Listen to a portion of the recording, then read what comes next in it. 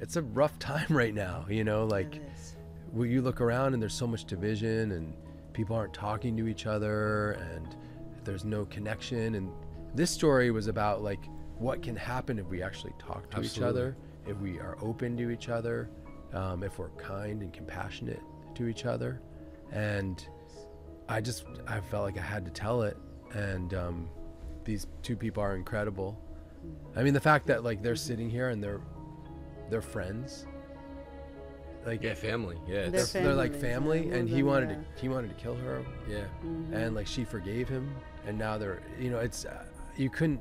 I think someone said like if this was a Hollywood movie pitch, it'd be terrible because no one would believe it. Nobody would believe it. Yeah. You know, but it's just the story just blew me away.